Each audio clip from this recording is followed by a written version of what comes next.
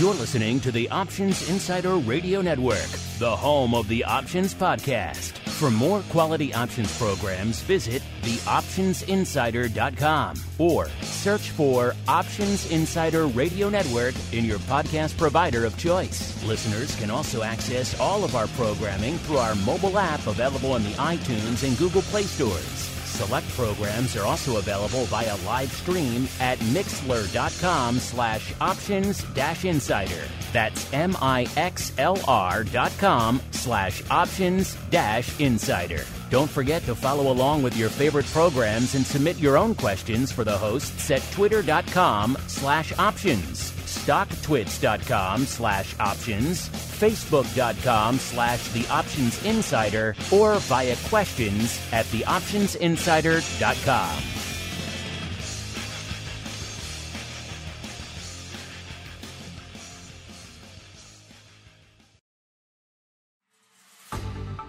Welcome to Volatility Views, the premier program for volatility traders. Each week, we'll take a deep dive into the world of volatility with in-depth analysis, trading activity reviews, strategy breakdowns, cutting-edge education, and much more. We'll also bring you exclusive conversations with the traders, researchers, and asset managers who are reshaping the volatility landscape.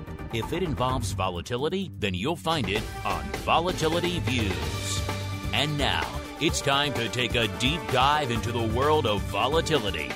It's time for Volatility Views.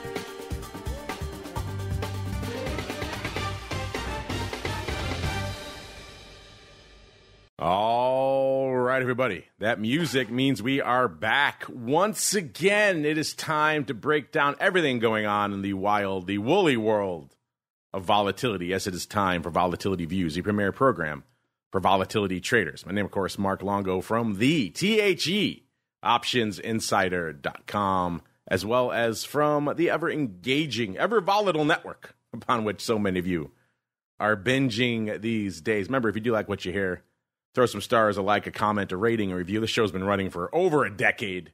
It's got a lot of reviews in the bag, but, you know, the new ones, they do help the algorithm. The algorithm tends to favor the new stuff, so if you like what you hear, throw some stars alike. It does help all the legion of new people, and man, they are a legion these days, discover the content when they type volatility into their podcast platform of choice. And of course, if you want to go above and beyond, and how can you not these days? So much great stuff popping off, including options oddities coming up a little bit after this show. So if you don't want your broadcast week to end with volatility views, you want the party to keep going right on into the weekend, only one place to go, theoptionsinsider.com/pro.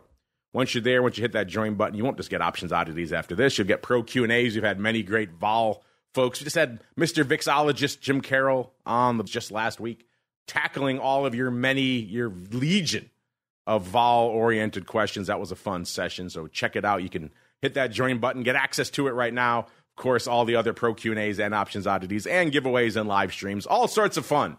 theoptionsinsider.com/pro. Welcome to all of our new members who've been joining up over there. As we go around the horn, see who's joining us today on the old Volatility Views program. You know, I've been teasing for a while, listeners, that this person moved to the southern volatility mecca known as Austin. But this week, I am no longer joking. It is indeed true, because Austin is the home of volatility this week, because the CBOE Risk Management Conference is going on there as we speak. And joining us right now, out of breath, fresh from the conference, he just ran in the door as the show started. He is the greasiest of meatballs, Mr. Mark Sebastian from OptionPit.com. Mr. Meatball, welcome back to the show. How are things at the conference so far, sir? It was a really interesting conference. You know, Mark, you'll be disappointed. There was only one presentation on put sales. Oh, I'm out. A lot of the discussion was around dispersion and around, market correlation, vol pinning, and the trading that's going on between index and equity. There was a lot to unpack. There were actually a couple of real big eyebrow raisers that were mentioned that I can't wait to talk about. All right, I can't wait to sink my teeth into it as well. But before we do that, let's also welcome on our guest for this week. You know him from Twifo, listeners. He's been on there a number of times, making his first appearance here on Volatility Views. He is Rich EXCELL, the Clinical Assistant Professor of Finance over there at the University of Illinois. Rich, welcome to TWIFO for the first time, sir. Mark, thank you for having me. I'm excited to join this new kind of forum here. I'm surprised to hear Mark say that there's no talk about selling puts because covered call strategies are the most popular ETF this year. So, of course, we know that those are basically selling puts anyway. So I'm surprised to hear that. Yeah, he's joking with me because I've often been to RMC many times, and I've often joked that 7 out of 10 presentations are about the joys of selling. You know what? I lied. Puts. There was another one this morning. Oh, okay. So there are a couple. There were 2. Okay. There were 2. If you filter out buying VIX calls and selling SPX puts, you've filtered out 3/4 of the presentations. But I digress. Yeah. Before we get into the show proper, Rich, like I said, this is your first time joining us on Volatility View. So many listeners probably hearing you for the first time. So give our listeners a quick overview of your background in the options and derivatives world, as well as what it is you do over there at the University of Illinois. Sure.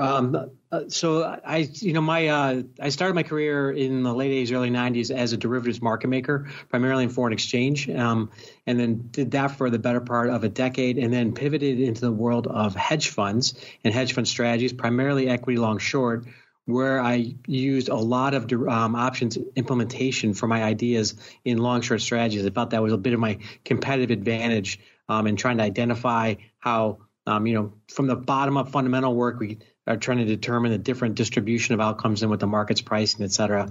So did that for the better part of 20 years. And now the last 4 years or so, I've been down here teaching a variety of classes at Illinois, anything from investment research to portfolio management, but also teaching our intro to options and futures, applied derivative strategies. And starting in about a year, next fall, is going to be a derivatives and trading academy to teach a young horde of derivative traders, if hopefully. So that's kind of what I'm looking to do. And it's what I am doing and looking to do here at the GIES College of Business. That's awesome. You guys have an academy coming up. I had to go all the way into the grad school as an undergrad to take the one course that was offered on derivatives back in the day. And that was enough to lure me to the dark side. If I had had a whole academy, imagine the things I could have done there, Rich. Instead, we'll have to imagine a little bit of vol, listeners, because we got some. It is time for the Volatility Review.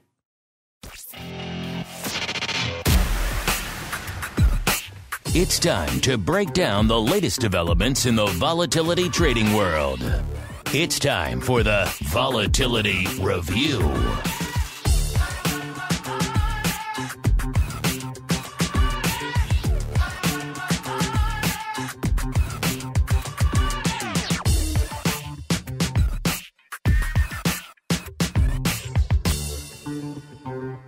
All right, everybody, welcome to the Volatility Review, the portion of the show where we do just that. We break down the week that was and indeed still is from a vol trading and trending and analysis and unusual activity perspectives. And let me start at the top of the show here with an apology for our live folks here, because I know we've had a lot of requests. People are excited.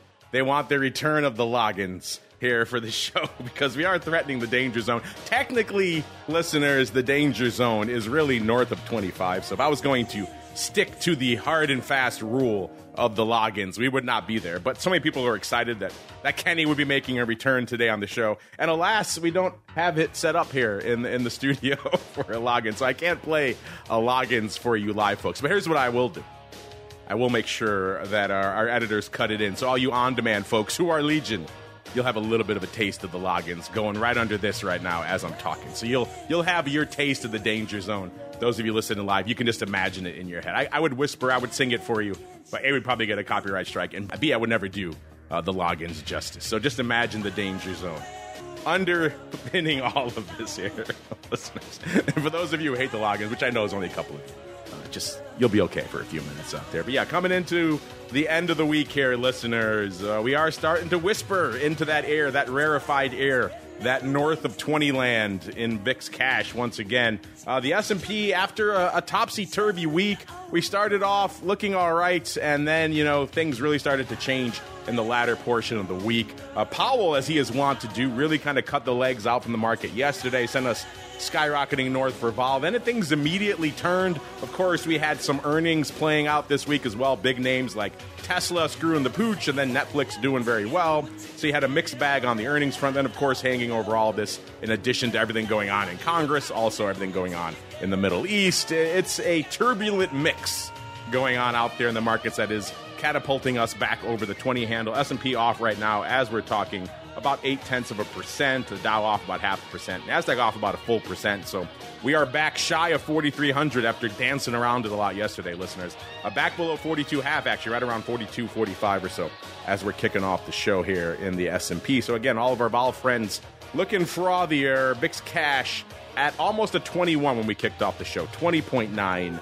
That's up a little over 2, about 2.15 points. It got the high earlier today of about almost 22, 21.83, I do believe, was the high out there today. And we'll see. Maybe we will threaten that again if this sell-off persists out there.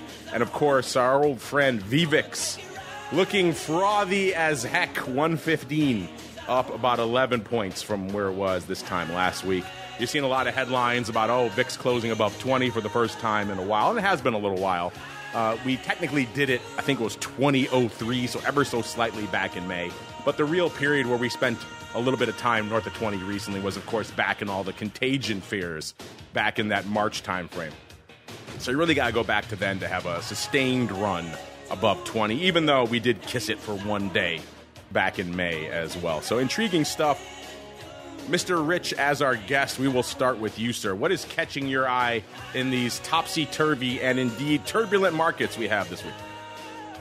Well, Mark, it's a great point because we know how it works here in equity volatility, particularly because 4 times a year we get some idiosyncratic risk creep into people's minds. Most of the other time it's macro risk, right? And so, and you mentioned a lot of those macro factors that are going on. And one thing I like to look at is all of the different risk measures in different markets, whether it be the VIX index, of course, but credit spreads, the MOVE index, FX volatility, et cetera. And they generally tend to move together. And what we've noticed in the last quarter is that, VIX, for instance, until very recently, your credit spreads are at very, very low levels. In fact, for credit spreads near the century lows in terms of tightness. But the MOVE index, the Treasury market volatility index, was telling us that it was feeling uncomfortable. It was not quite at great financial crisis levels, but it was elevated and telling us that there was risk out there. We normally see these things start to pull themselves back together. And the question is, will the MOVE index move lower or will the VIX index move higher? And to me, earnings were going to be the catalyst for that. And earnings, the expectations were quite high. And I think while the earnings that we've seen so far, I haven't gone through every report, but the general trend that I see is that this quarter's numbers are pretty solid, maybe a small beat, et cetera. But the commentary from management teams is that it doesn't look good going forward. Now, maybe they're playing the game a little bit, but the stocks are reacting to the forward guidance, to the commentary more so than they are to these numbers. And I think that feeds in to this whole idea that we know the economy was strong in Q3, but what is it going to look like in Q4 or Q1? And that's it. That's a base case. It doesn't even factor in some of the stuff you're talking about with the inability to pass the debt ceiling, et cetera. So to me, there were some signs of a lot of risk in the market. I think the idiosyncratic markets like equities and credit, we're trying to ignore it. I think as this data is coming through with the earnings, et cetera, and knowing that there's very little margin of safety in a lot of the equities that were priced in a lot of the equities, that we're starting to see some of that luster kind of come off some of those investments. And that's what we've seen, I think, in this week, especially in the last couple of days. The MOVE index. It's both tantalizing and frustrating, I think, to a lot of our listeners because it's interesting and it has a useful metric that it provides, but also for a lot of our listeners, they just can't come to grips with it because they can't trade it. It's just another one of these abstract indexes that they hear quoted around, but they can't really do much with it. But you're right, it is an intriguing indicator and certainly showing us a little bit different perspective on the traditional U.S. equity vol that VIX and so many other flavors of vol products tend to focus on out there. Mr. Meatball, we'll get to all the conference fun in a second because I know our listeners want to sink their teeth into that as well. We had a taste of it yesterday with the Flowmaster, but we want the main course now. Yesterday was the appetizer. You get to be the main course for all things RMC. But before we get there, sir, another topsy-turvy week in the market. Vol exploding. We are flirting with dangerously close, dare I say it, to the danger zone, sir. What's been catching your eye out there this week?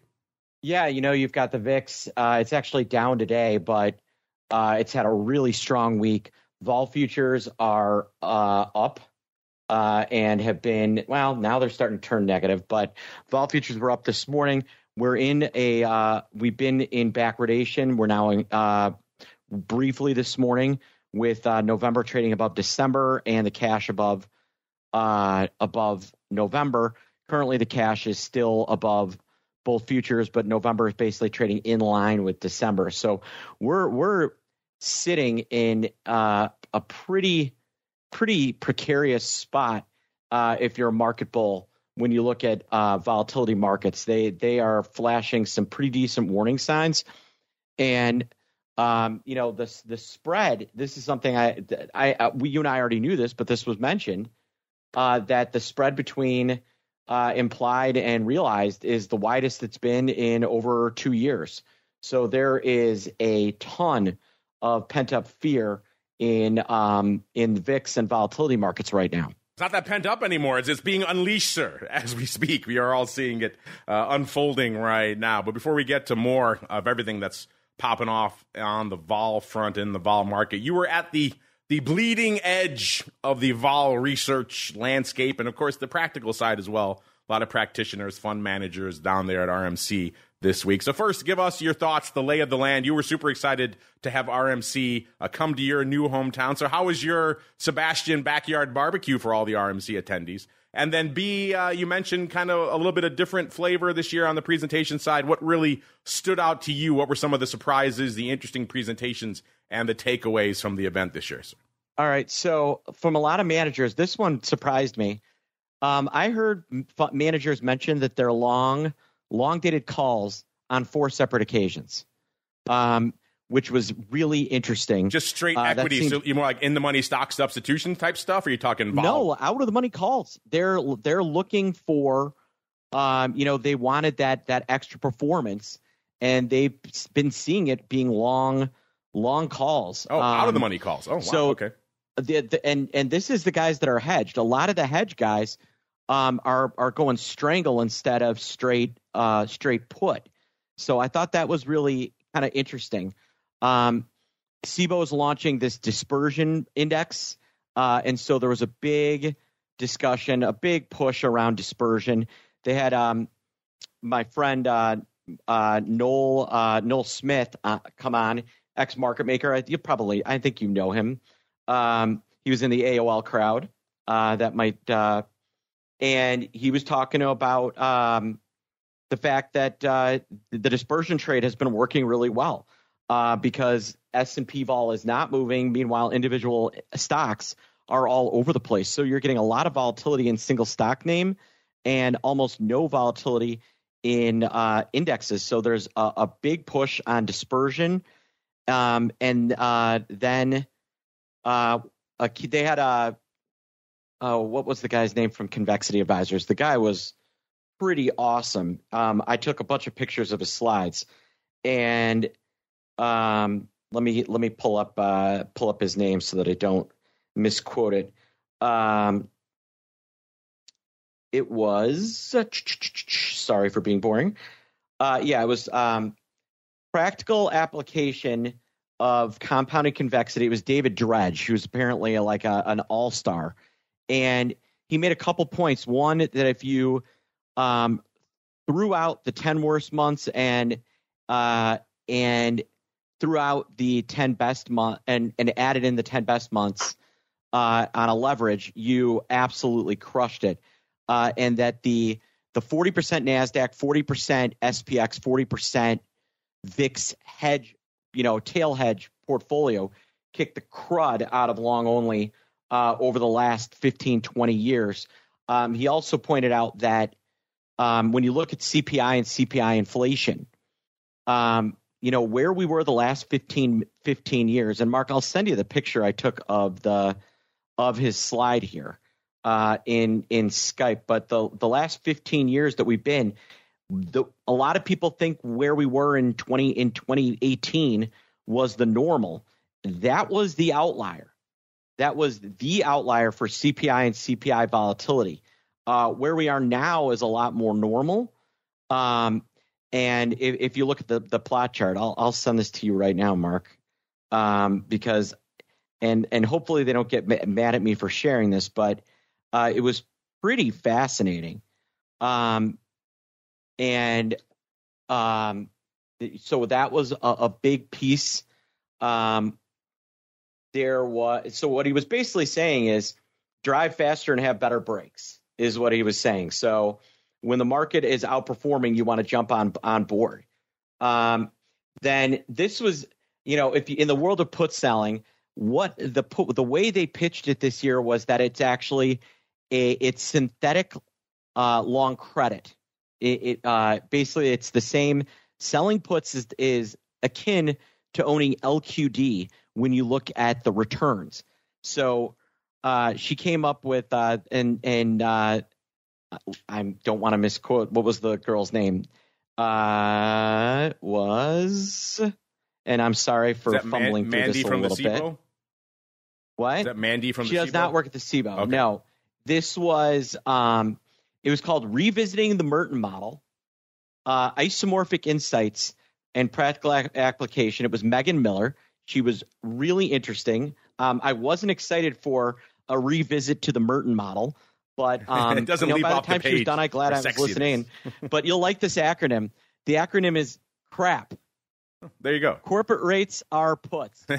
They lured you back in with that, didn't they? Yeah, CRAP. Corporate rates are puts was her pitch. And if you look at the returns on selling puts relative to the returns on being long, something like LQD, she was using the Bloomberg creditworthy index.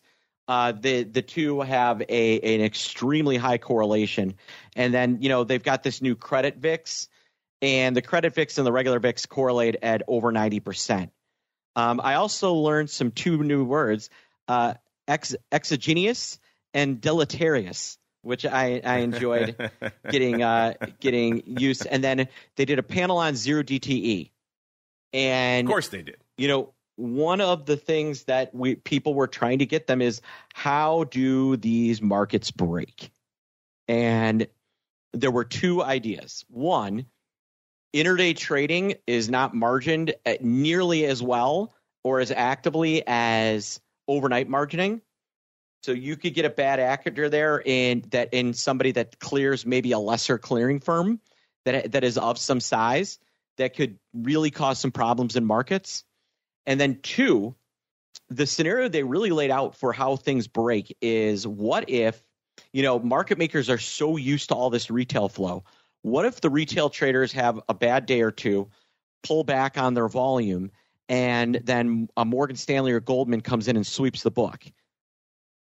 All right. And so the market makers don't have that 40% single, zero DTE retail volume to rely on to get in and out of their trades. And Goldman and Morgan just came in and swept the entire zero DTE book.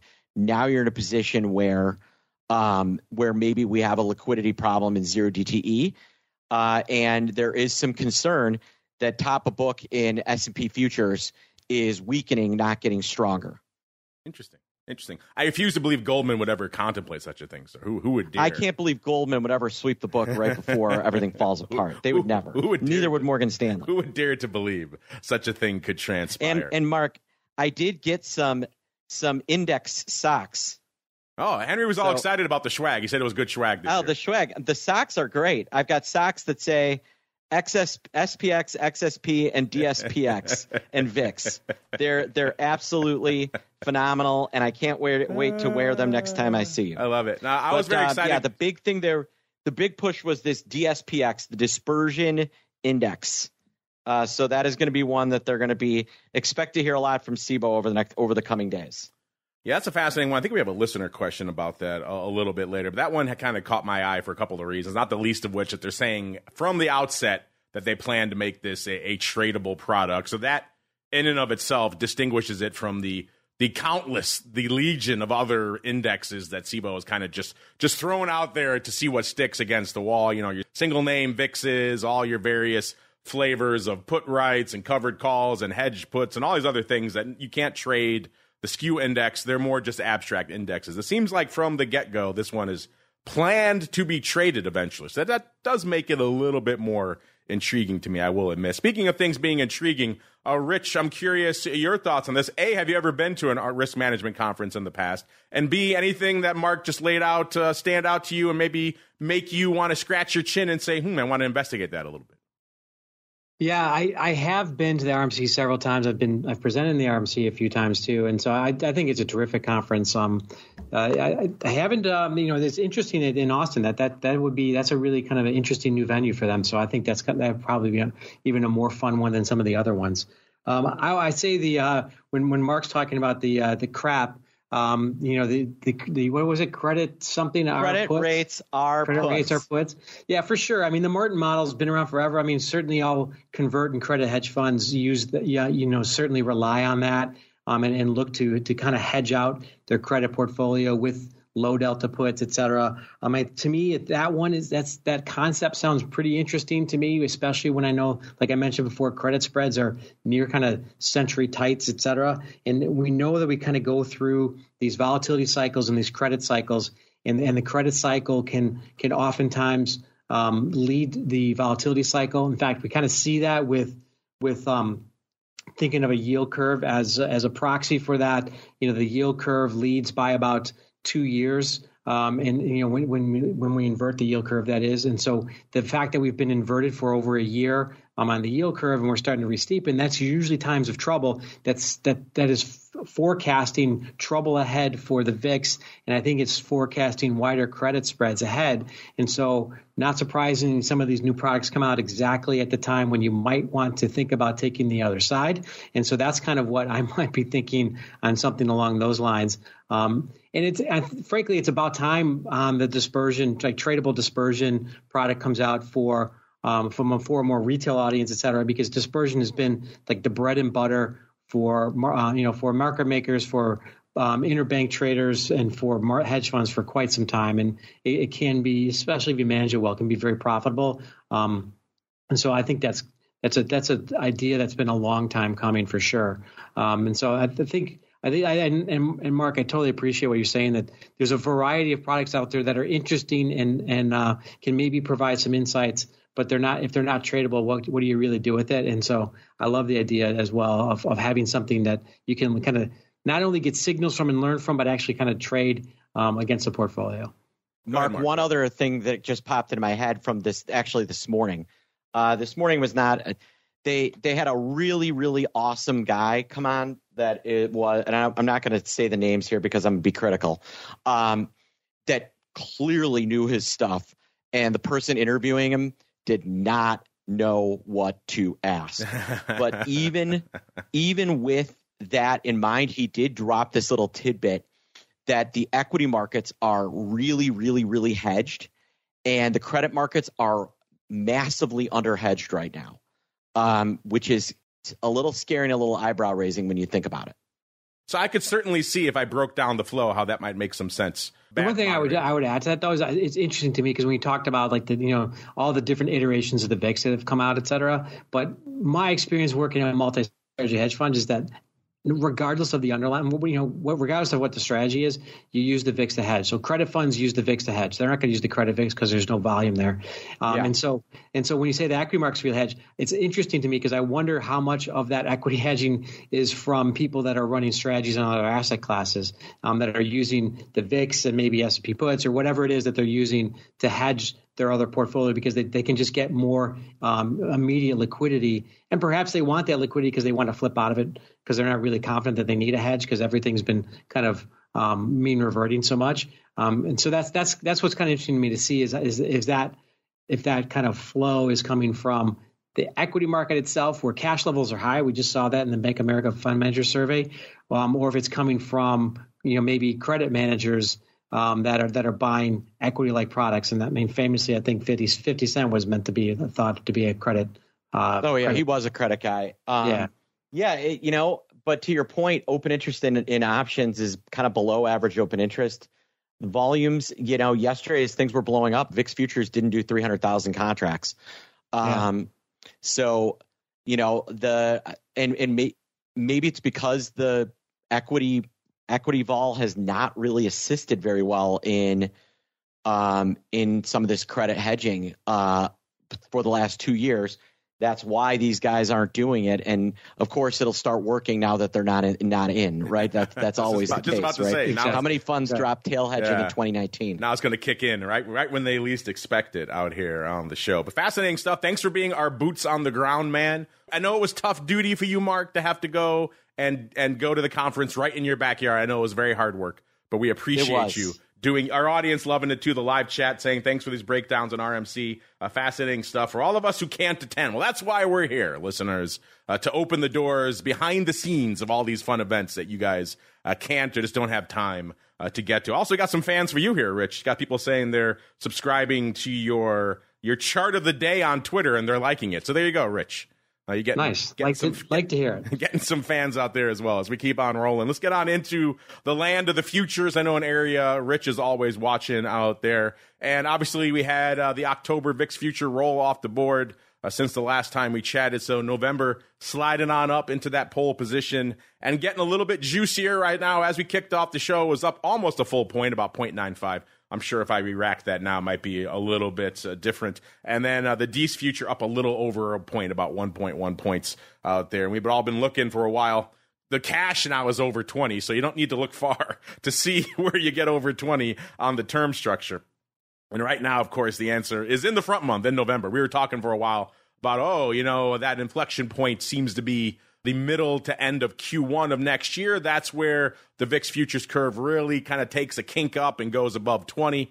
Now, of course, the whole curve has shifted up, so a little bit of a different ball game. You get out there into late Q1, and you're looking at pretty much a 22 out there right now. So a different ball game out there. Rich, how much time, if any, do you spend watching the volatility surface, a.k.a. the VIX futures? And B, if you do spend some time looking at it, what are your thoughts on what we're seeing out there right now? Well, I definitely look at it because, and Mark was kind of talking about a little bit before, is like when we kind of go into backwardation, that's a pretty strong signal that that people are starting to get super nervous, right? And I usually look at the front month versus the fourth month.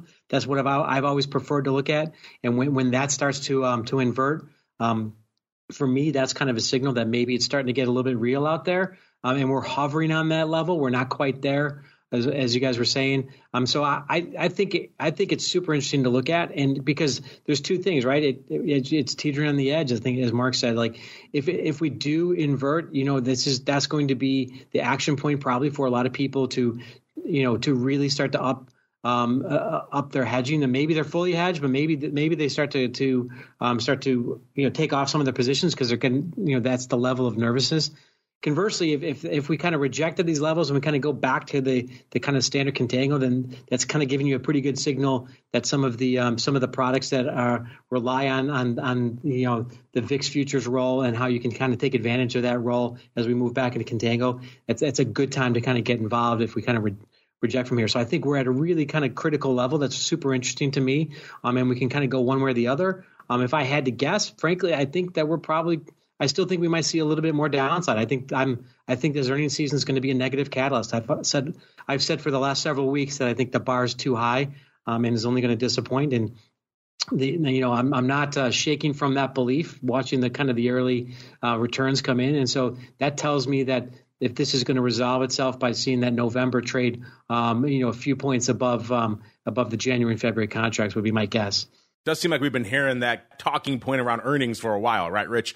Q1 was going to be the one that really blew up the bull and kind of showed the R word, was showing its teeth in the markets. Didn't really happen. Everyone thought Q2 was going to be a disaster. We crunched a lot of the numbers on our site throughout the cycles, and Q2 actually turned out to be exactly even in line with expectations, which is somewhat of an aberration in and of itself. And now people are saying Q3 is definitely the one. So we'll see. We'll see if this is the one, Rich. But yeah, you're right. I've been leaning that way for a while. Sounds like you have as well, Rich. And so far, it has yet to come to pass, which is kind of I totally agree. And I would say one thing, for me, it's not even the Q3 numbers per se. As I said before, like the Q3 numbers are probably going to be fine, in line, whatever. But it's looking further out. It's looking into next year, because if you look at the indexes, look at the S&P, look at the NASDAQ, look at the Russell, the expectations for the next 12 months and the next 24 months in terms of growth is the indexes are pricing in double-digit earnings growth each of the next 2 years. And I think as the commentary comes in that suggests that that's not maybe attainable, I think that's what people are reacting to. They're putting those numbers back into their DCF models and saying, wait a minute, that target price I have for the stock doesn't look nearly as good. And so I think that it's the out years that are probably affecting the price action in stocks and therefore the perception of investors more so than this quarter's earnings, which I think are probably baked in the cake. A lot to unpack there. Mr. Meatball, your thoughts as well on everything we're seeing out there right now on the volatility surface, sir? Yeah, like our guest just said, we're teetering. It is interesting that there's like this big gap between kind of January and the front 2 months, a little seasonality priced in there. The back months have been kind of really juiced for a very long time. But we get an ugly Monday, and things are kind of setting up that way, right? We had a not fun Thursday. Depending on kind of how things play out today, we could be setting up for a Monday that could be pretty ugly. Let's see how things are setting up right now, listeners. And the answer for today, at least from a vol options perspective, is decent, a little bit more respectable than what we saw yesterday. Yesterday was kind of a surprising one.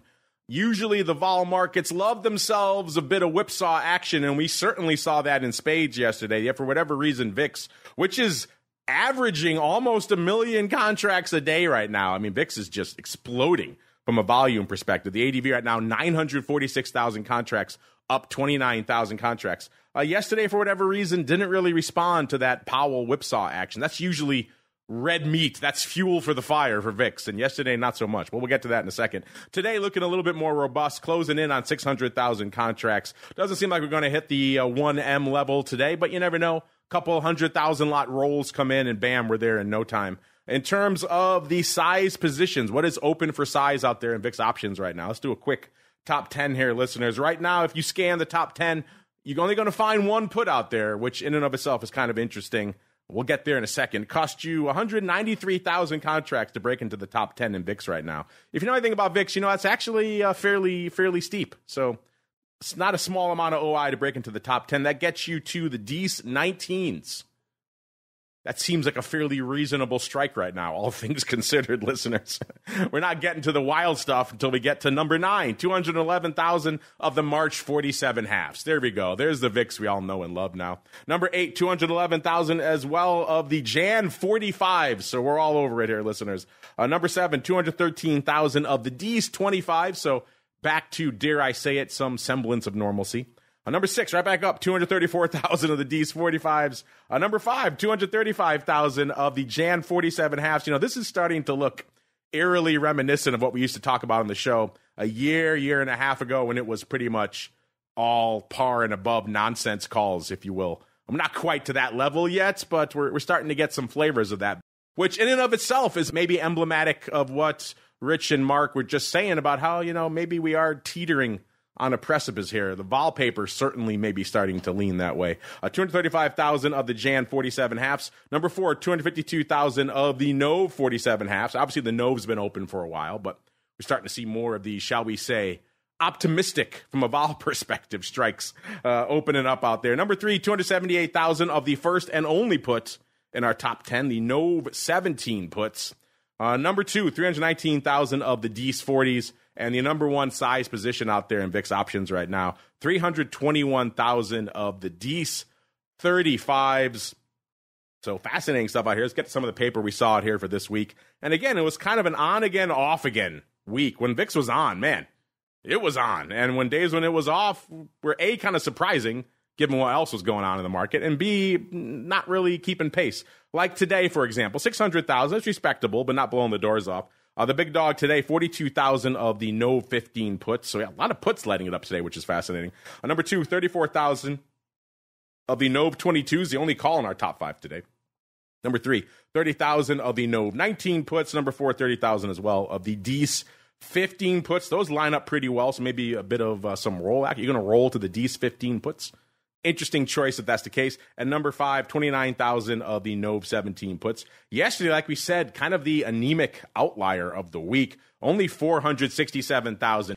If I were to tell you it was a day when Powell was speaking and the market was whipsawing all over the place, in addition to earnings, in addition to everything going on with Congress, in addition to everything going on with the Middle East, and I were to tell you the VIX total was 467,000 contracts that day, you would have said I was a crazy person, but that is where we landed yesterday, listeners. The big dog, such as it was, 32,000 of the NOV 15 puts. Again, a bit of a put strip going up yesterday.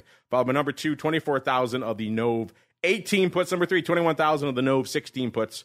Number 4, 19,000 of our only call in the top 5 yesterday. 19,000 of the NOV 40s, 4 O's. Interesting strikes across the board here. And number 5, 17,000 of the NOV 17 puts. The rest of the week, VIX was on, and it was on pretty aggressively, listeners. Wednesday, 1.13 million. The big dog on Wednesday, 81,000 of the NOV 25s, followed by number 2, 57,000 of the NOV 17 puts. Number 3, 54,000 of the March 50s, 5 O's. Number 4, 48,000 of the NOV 16 puts. And number 5, 44,000 of the NOV 13 puts. We do have interesting dichotomies going on here with these strikes, listeners. Either we have a whole bunch of puts going up, or we have, shall we say, very outlandish call strikes. That seems to be where everyone's landing these days. Kind of fascinating. Tuesday, 1.1 million. Once again, a banger day. The big dog on Tuesday, 53,000 of the October 20s, obviously going into expiration there. Number 2, 43,000 of the OC 19s. Number 3, 42,000 as well of the OC 17 puts. Number 4, 40,000 of the February 42 halves. It's our first size February we're seeing slotting in here. And number 5, 37,000 of the NOV 25s. That also does speak to what we were talking about with that kink in the vol surface in Q1, early Q2 of next year. That would line up with the February, March, and other paper we're seeing, which is all lining up seemingly to the upside. And Monday, 999,000, so just a tick under 1 million contracts on Monday as well.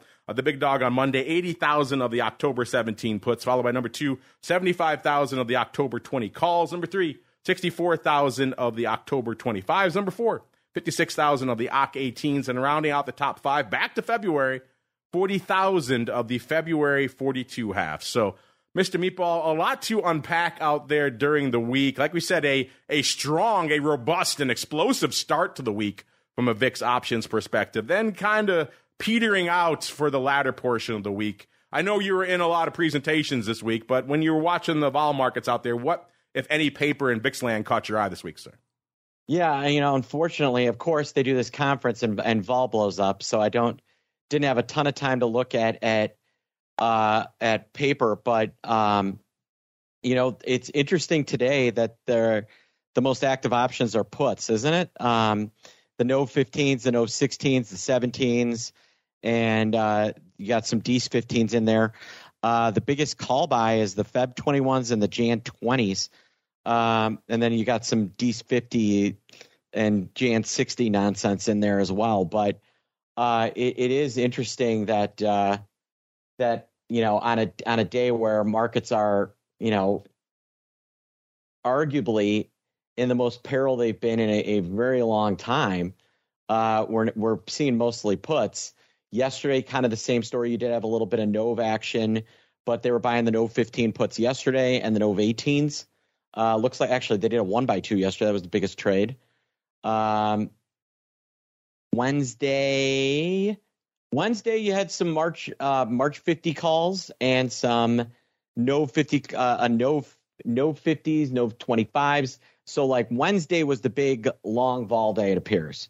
That does appear to be the case. Yeah, fascinating paper if we start breaking into it a little bit. Rich, I know you're watching a lot of different factors and models out there in the markets throughout the week. Do you pay much attention to VIX options? If so, what caught your eye, if anything, out there this week, sir?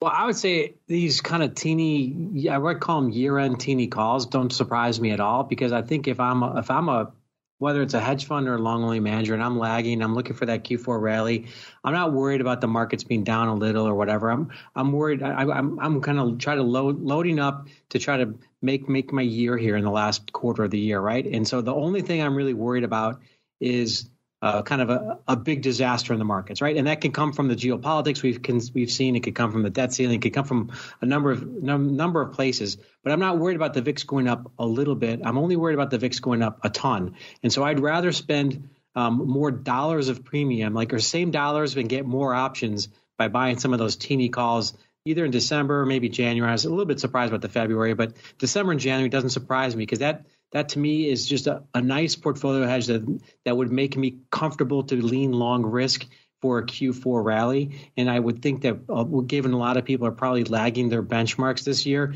that they might be predisposed to want to have a bit of a Q4 rally. And so that doesn't surprise me to see those. And so that, that I could see that kind of flow coming through, like I said, from long only or hedge fund equity or credit managers.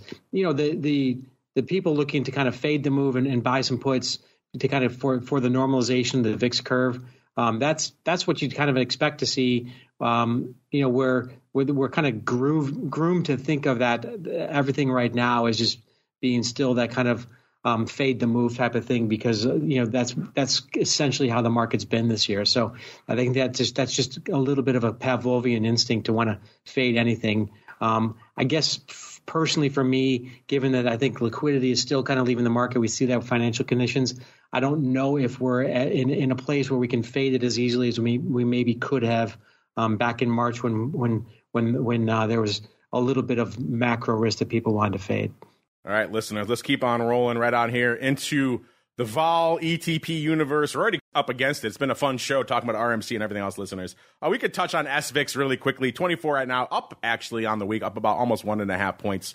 Doing some numbers today, 5,700 on the tape. The ADV is 5,400. That's moving in the right direction, up about 400. So SVIX continues to climb from a volume perspective, and seems like it's going to beat that today. The number one size position in SVIX right now, 10,300 of the OC 20 puts. Those are obviously going the way of the dodo today, so we'll see. After that, we have about 6,000 of the NOV 28, so we'll see what takes the top spot in the weeks to come out there. But everybody wants to talk about its sibling product out there, which is, of course, UVIX. We named the show after it last week, listeners. We said a wild beast had been unleashed on the vol markets. That certainly is the case. This post-reverse split UVIX monstrosity, this Frankenstein's monster that we all wanted, myself included. I said on this show not too long ago, man, how great would it be to have a UVIX at a 40 handle out there? And once again, it's a great example of careful what you wish for at the end of the day, listeners. If I'm a buyer of this, I better beware, because this thing is just unleashed. It is unchained. It is a creature that needs to be beheld to be believed out there. It is truly impressive to watch. At about a 41 right now, I hit a high of 44.5 just this morning, listeners. So it's already come in over 3 points just from the level it was at this morning. This thing over the last 5 days has had a low of, it hit 31.5 on Tuesday, listeners. It hit 44.5 just this morning. My goodness, you're talking a 13-point range just in a couple of days. This thing is off the hook. That said, it does seem like things are improving out there for an options perspective. I know I was talking last week on the show, orders were getting kicked. We're hearing reports from a lot of you that even single leg orders were getting kicked. I was trying to work some multi-leg things out there. No chance in heaven. This week, even though the thing is whipping all over the place, I was able actually to manage to get a fly off earlier this morning, which surprised me at a level with strikes that weren't that active, quite frankly. In the past, I've had trouble getting some stuff off along those lines, but got some stuff off right before the show, and I was kind of surprised. At a decent level, didn't really have to pay up, so maybe the worm is turning out there. We shall see. Right now, volume-wise, 6,500 contracts, so it's not lighting the world on fire. The ADV is 15,000. That is unchanged on the week, which is interesting. So given all the headlines, all the Sturm und Drang about all things UVIX, the ADV has not exploded yet, but maybe we'll get there today. We'll see. Seems like a little bit of a ways to go. We're only at 6,500 right now. The top size position, such as it is right now in UVIX, 3,400 of the OC4 calls.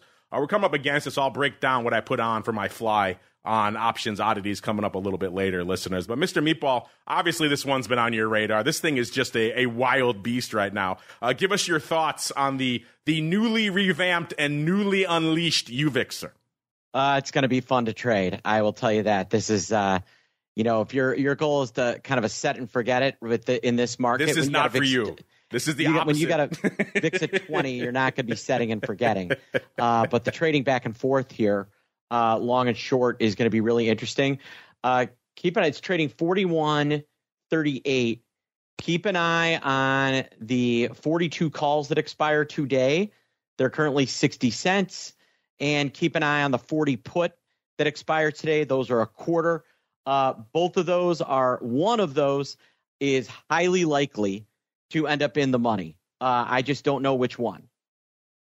Everyone wants 0 day in the vol space. There you go. UVIX bringing it for you in spades. So if you wanna pop some Tums between now and the end of the day, listeners, dive on in. Mr. Rich, I'm not sure if you've been following this saga that is UVIX, of course, the levered VIX ETP out there. We were making fun of it forever because it was languishing. It had eroded back down to sub $2. Nobody cared about it. They said they were going to reverse split it. Even then, we always said they only did 10-1. It's only going to put it up to the mid-20s, maybe 30, maybe. Everyone wanted a 40 handle. They wanted a 15 or a 20x reverse split. And now the market has delivered what the reverse split didn't. And we are back up in a 40-plus handle. So things are rocking and rolling out there. Have you been watching this one? And if so, what are your thoughts, Mr. Rich?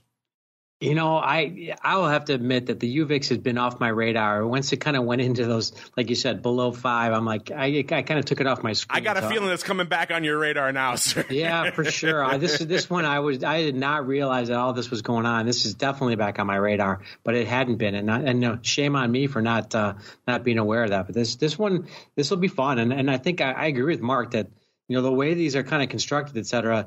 Those options expiring today. One of those is going to make people some decent money today. I don't know which way I would guess at this point. I don't know. I don't either. I don't hate the strangle, frankly. Yeah, that's a fair point for sure. They could both be in and both be out just as quickly out there as well with this thing. This thing is just a monster.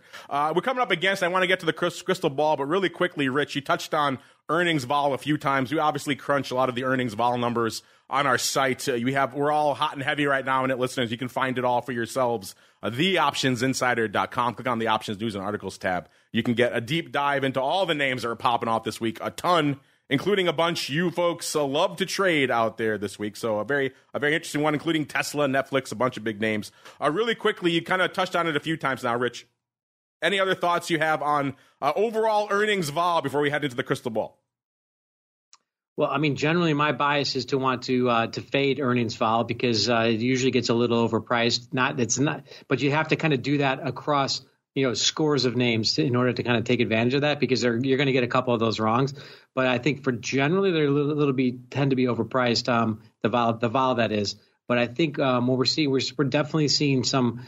A few more moves that I think are catching people off guard right now. And I think to me, the ones that are really on my radar are the financials because the commentary we're hearing from the financials, ultimately the economy is always about the cost of money and the availability of money. And what I'm hearing from the financials does not suggest to me that that's something that seems like a healthy environment in the near term.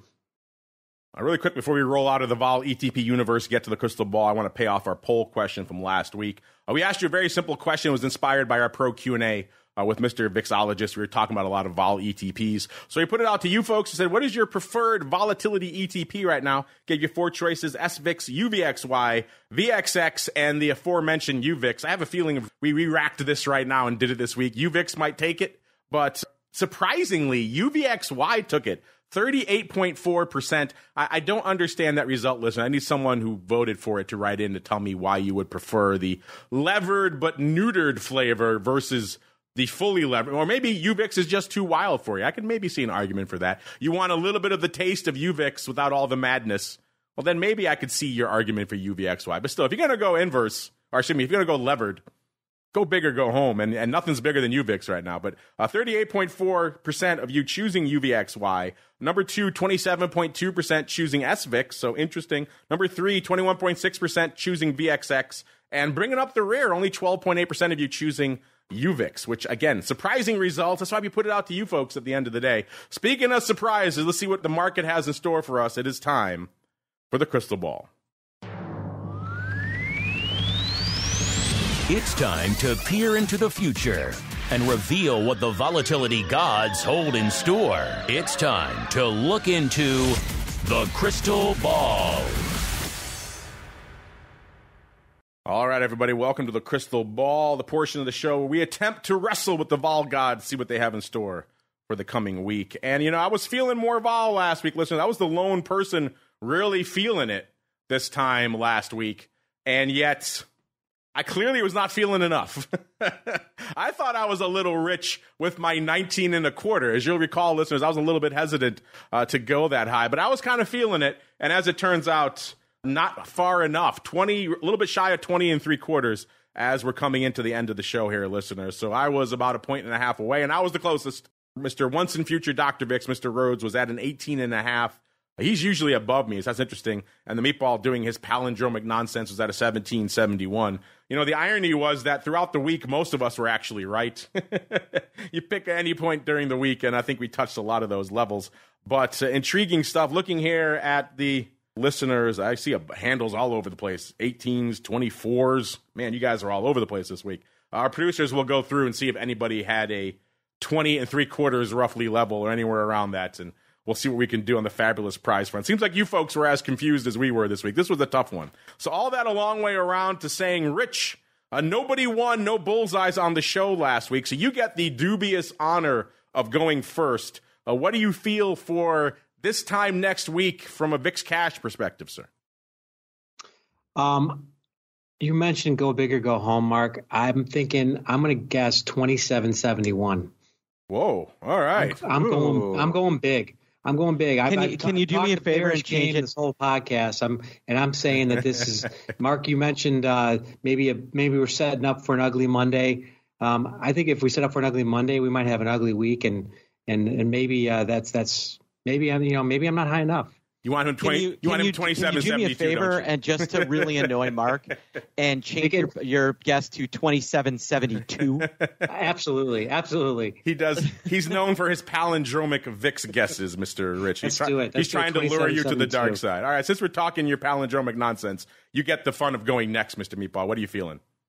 All right. Well, the old saying, I like to fade my book with these guesses, so I'm going to go 1881. Wow, 1881. An interesting year. Fading my book. Is it a good vol prediction? I guess we'll find out, listeners. And I was typing as everybody else was talking. I refuse to look at the chat so no one can lure me to the dark side with your guesses. I'm going to say a little bit more vol than I had last week, a little bit more vol than we have right now. I'm going to say a 21 double, 21.55. So, man, we got quite the market this week. 1881 on the dark side for Mark. 27.72 to the upside for Mr. Rich. Man, what will be happening in the markets and what would be going on in the world if that is the case?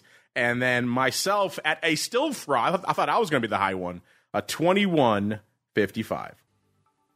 All right, that was a fascinating journey through the world of vol. Man, an hour flies when you're having fun, but unfortunately that music means we have come to the end of Volatility Views. For all of our on-demand listeners, that will conclude your broadcast week with us. I should say thank you for joining us out here. If you want more in your lives, of course, head on over to theoptionsinsider.com/pro. I'll be back in a little bit for all sorts of options oddities fun.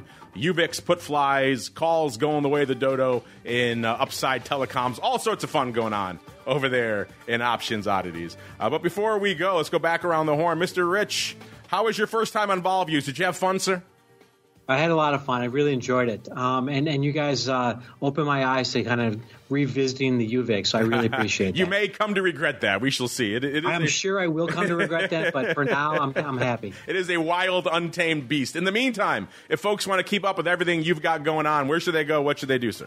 Well, on the channel formerly known as Twitter, you can find me at EXCELL Richard. You can always track me down with the reports I write for CME Group on EXCELL with options. And if you go to the CME website, I'm doing options workshops for them. We did the first one this past Wednesday, and there's a series of over 5 Wednesdays I'm doing options workshops. And so people can kind of log in and kind of check that out if they want.